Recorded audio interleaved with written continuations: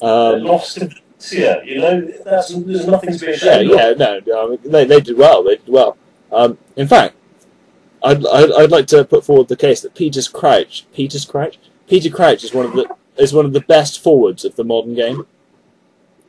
Well, he is, isn't he? He offers something different, you know. And despite people saying he's one-dimensional, he isn't. He's not one-dimensional. And really, he should have got into the England. He has great feet. There's in fact, I'm going to have a quick look on YouTube because there's probably a video of him scoring the perfect hat trick against Arsenal while he played for Liverpool, and I'm going to tweet that from the Winning the Toss Twitter, which you can find at twitter.com/Winning the Toss. But Peter Crouch, brilliant player. I'd rather. Right, the thing that makes me laugh is Jermaine Defoe is only at the Euros because he's small and fast. Yeah, but what's wrong with that? But he's not very good. Like, you know, he hasn't really played for Tottenham that much. He hasn't really done much this last season. It's just if Darren Bent didn't get injured, he's basically there because Darren Bent got injured. I disagree. Oh, hang on. Wait a sec. I think I just reloaded Facebook. Oh no, it's open on Tuesday's house, that's fine. Anyway, no, Jermaine Defoe has actually had an excellent season coming off the bench, and I think that's why Roy Hodgson picked him in particular, because he has that ability. To be fair, for England, like, he does well when he comes on, but the thing I noticed earlier, although I wasn't really paying attention to the game because England have just generally been terribly boring under Roy Hodgson. I thought Jermaine Defoe was already playing. Then he came on, and I thought he was already on. So that's probably down to me not paying attention, but at the same time... I'll tell you what it was. It was down to the fact that he's dyed his hair blonde. He's dyed his head. He's going for the Jibril Cisse. He is. Basically. Yeah. I should mention that he's actually scored 17 goals in 38 appearances coming off the bench, which is that's a pretty good return. Did you say 38 goals in 17 appearances? No, 17 appearances. No, 17 goals in 38 appearances. Yeah, I was going to say that would be ridiculous. That's like Lionel Messi shit. That is. That's a goal to game ratio of about 1,000. Well, that doesn't make any sense. Anyway, we've got another question from Edge Quarter. He texted in. He's from Oxford. And he was asking whether goal line technology should be introduced as a result of Michael Vaughan's goal against England against Germany in the 2010 World Cup. I would just like to point out, Michael Vaughan is actually a cricketer, not a footballer. Brian, if you'd like to attempt to answer that question, go ahead. Well, I think Michael Vaughan has been a brilliant captain for England over the years. You know, the Ashes series 2005. Epic.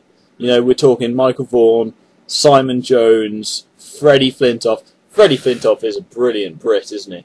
You know, he sums up. You know, you see him on the Morrison's adverts, and you think, fantastic. Do you think? I think what he is, he's the cricketing. Is cricketing a word? I don't know. Yeah, no, of course. It's an adjective. Yeah, he's the cricketing version of Paul Gascoigne. I agree with that. I completely agree. Except Paul Gascoigne is. I just feel sorry for Paul Gascoigne these days. But let's not be depressed. Let's you know, if you love rugby, then you'll probably hate this show because it's not about rugby at all. Love cricket, as Ed Shackleton clearly does. Then you'll also hate the show. Does Ed Shackleton love cricket? Well, no, he doesn't love cricket, and he doesn't love football. Does he live in Chad?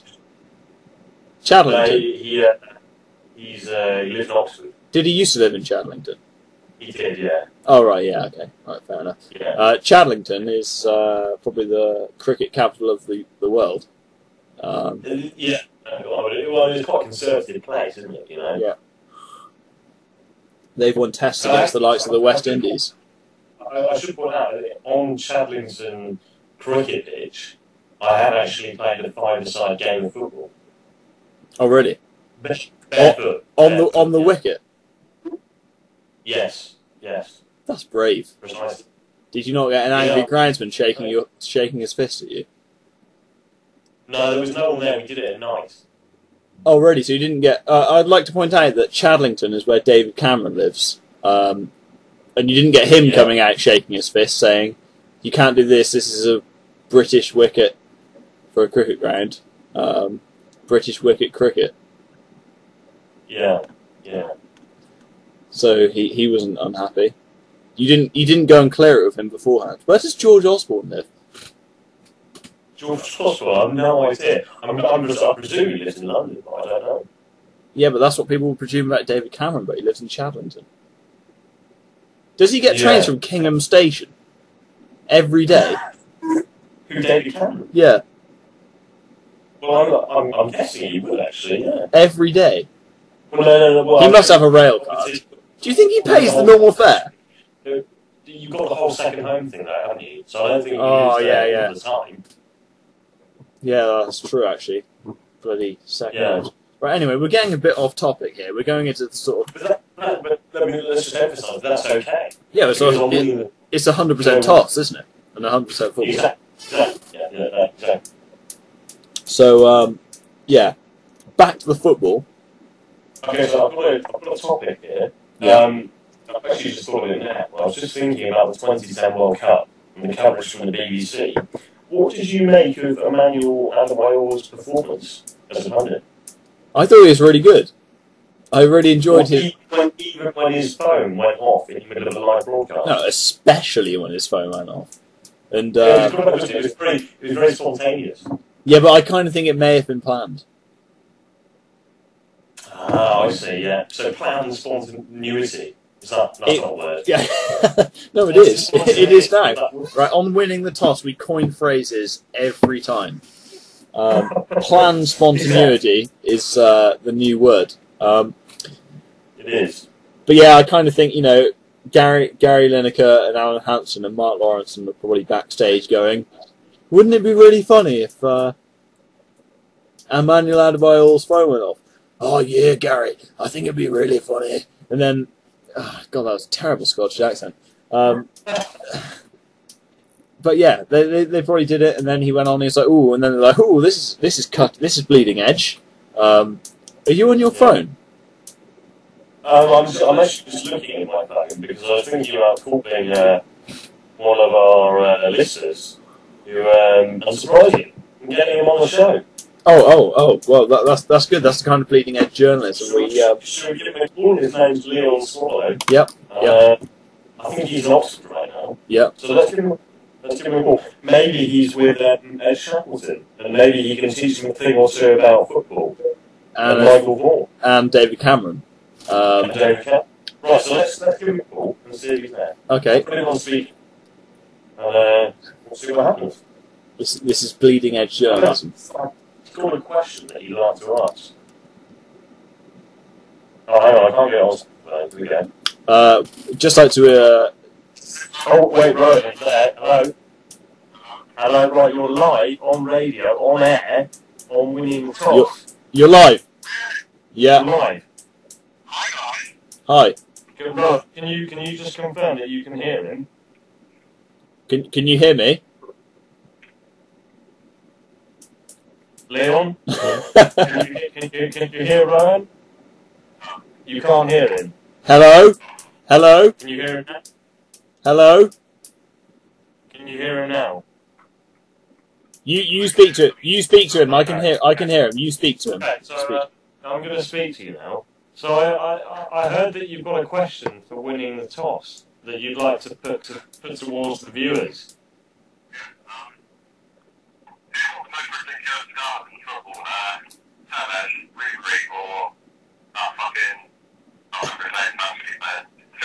Oh, Shirley Lescott.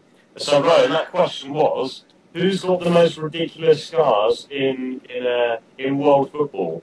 Is it A, Frank Ribery, B, Carlos Tevez, or C, Julian Lescott? That's a brilliant question. I think I'd have... Is it brilliant? It really is. I think I'd have to say Jolie and Lescott because they're more on display than the other two.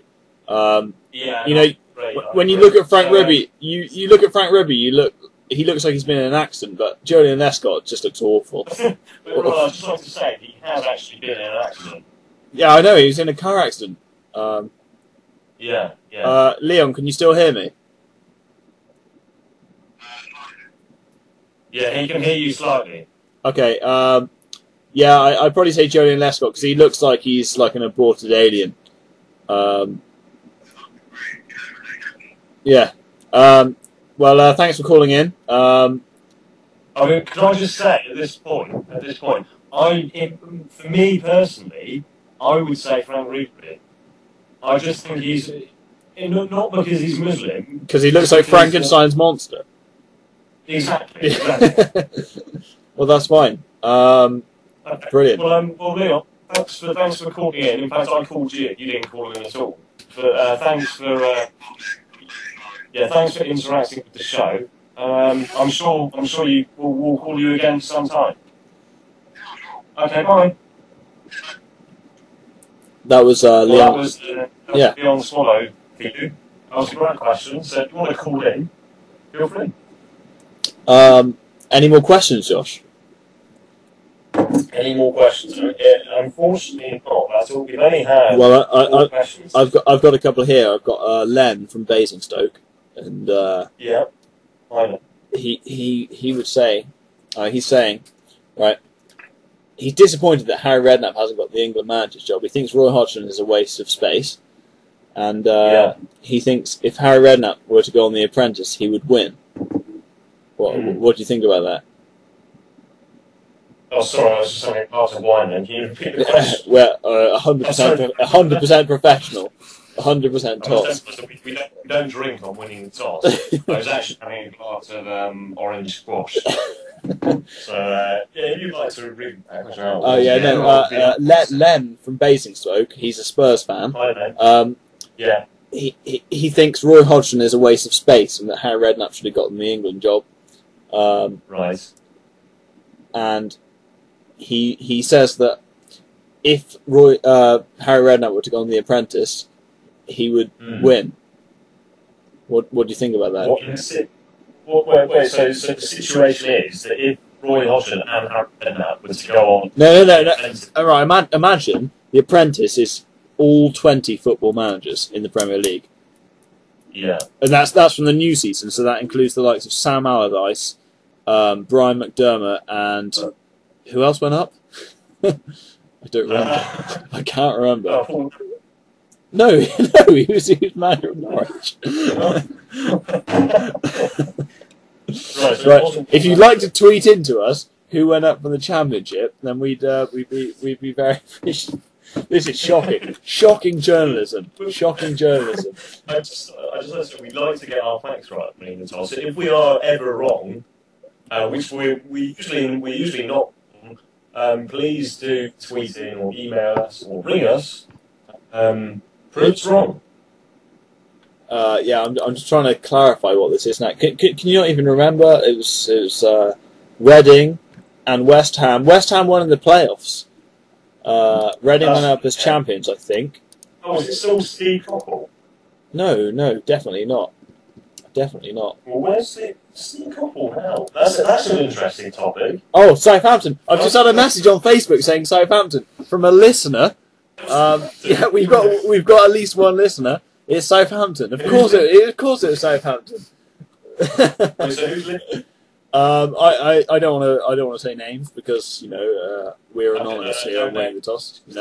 But this is the first of many. Every snowball starts. I hope so. Sorry? I said I hope so. Yeah, no, it will snowball. It will snowball. Yeah, I just want to say, just a technical issue. I think there's a little bit of delay. What? Is that there's a little bit of delay? Is that affecting you? Well, no, because I can hear you and you're coming from my speakers, so hopefully it will be recording everything you say. Oh, well, that's okay. Yeah.